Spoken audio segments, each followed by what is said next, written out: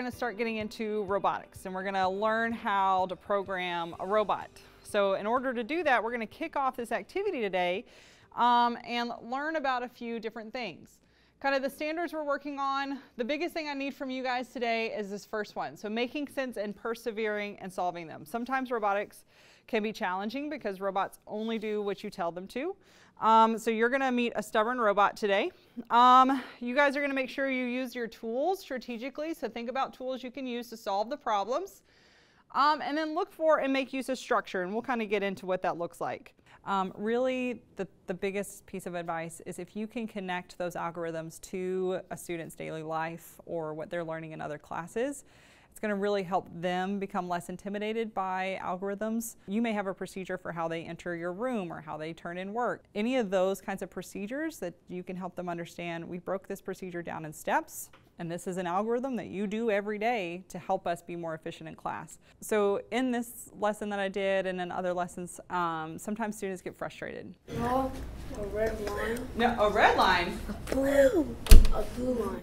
And draw from the side of the red line and This is not going to end well. parallel. No. Right, and they need that productive struggle to be able to progress and to be able to grow as students and as learners. At one point in time, they couldn't figure out what the vocabulary were for horizontal and vertical lines. Does this stubborn robot know like horizontal and stuff? Oh, which one of these is horizontal? We kind of, as a class, we stopped. Okay, let's stop as a class and talk about some vocabulary that we might need. Top one. The top one? How many people agree with that? Give me thumbs up, thumbs down. Thumbs up if you agree, thumbs down if you don't. Okay, it is not the top one.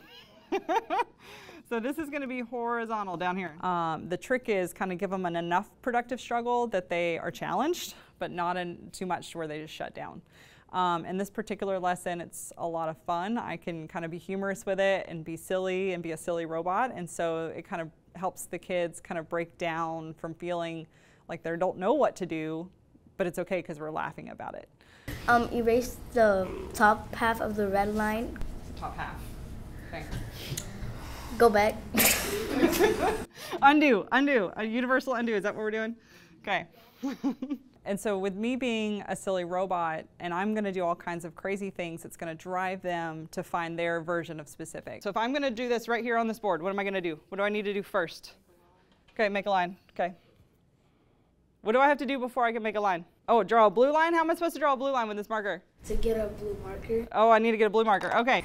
Draw a blue line like straight across. Straight across? That's diagonal. You didn't tell me I couldn't draw a diagonal line. We're going to get this, guys. We're going to get this.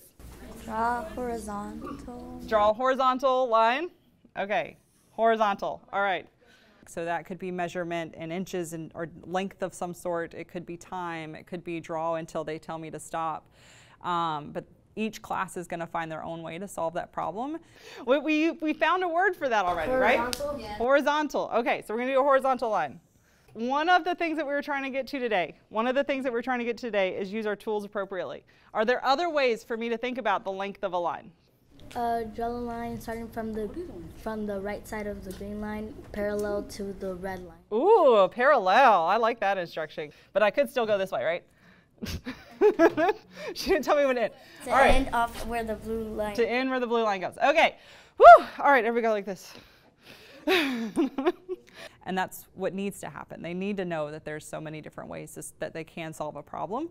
It's just getting to that solution that's the important part. The students need some time to reflect. They may have just seen algorithm for the first time and programmed a robot for the first time. They need time to think about and break down what went well in this activity and what didn't. I mean, it's a real world scenario. Sometimes you're on a team with people that are going to help lift you up, and sometimes you're on a team with people that kind of steer you in the wrong direction.